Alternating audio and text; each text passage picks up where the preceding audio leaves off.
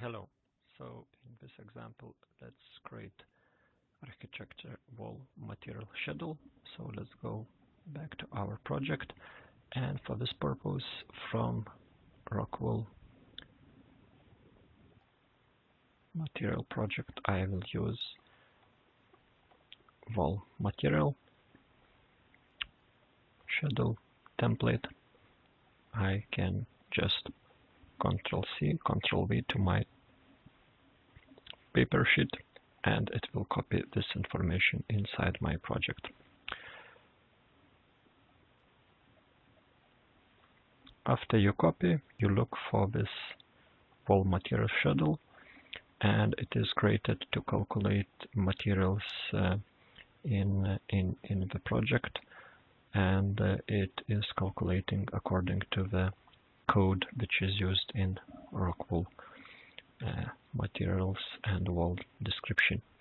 So in this case, I want to calculate all the materials of my walls. So I will turn off template for this schedule.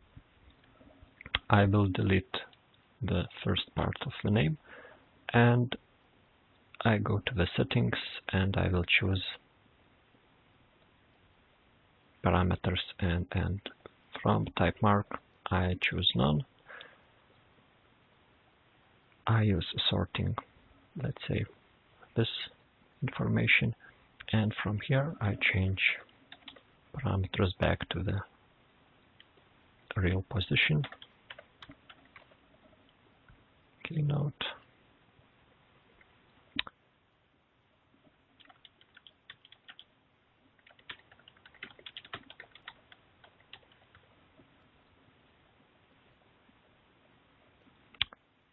Volume.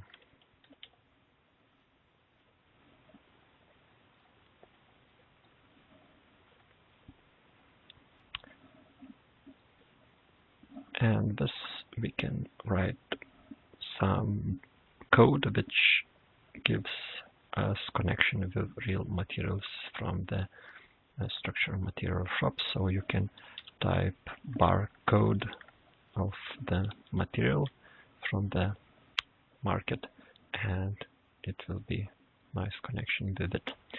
With type mark thermal resistance parameter and value declared by Rockwell. Okay. Other settings. Okay. And from here we can see our name of our material, and let's check one more time. Yeah, so